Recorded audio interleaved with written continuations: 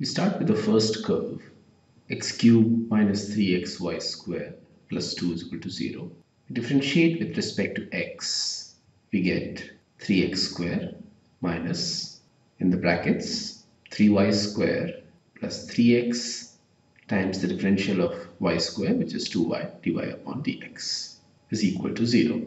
This can be rearranged as x squared minus y squared minus 2xy dy upon dx is equal to 0.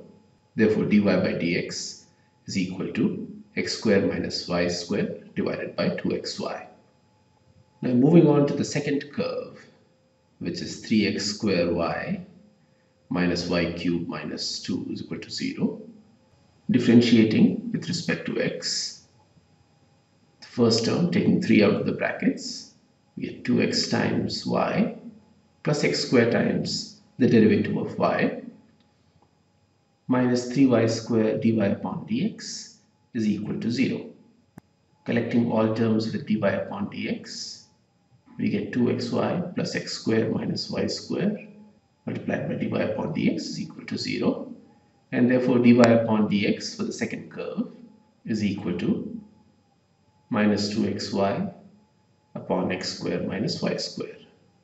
Now let x1 and y1 be the coordinates of the point of intersection of the two curves. Therefore the slope of the tangent, or dy upon dx, at the point of intersection for the first curve is equal to x1 squared minus y1 squared divided by 2x1 y1. And similarly the slope of the tangent at x1 y1 for the second curve is equal to minus 2x1 y1 divided by x1 squared minus y1 squared.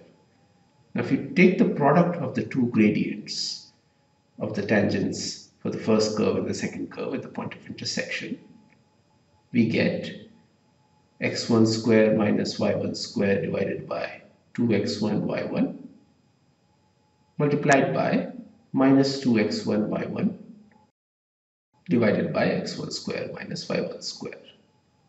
x1 squared minus y1 squared cancels, and the x1 y1 cancels across the numerator denominator, and we are left with minus 1 for all x1 y1. Now we know that two lines are perpendicular if the product of their gradients is minus 1, and therefore the two curves intersect orthogonally or at 90 degrees at all points of intersection.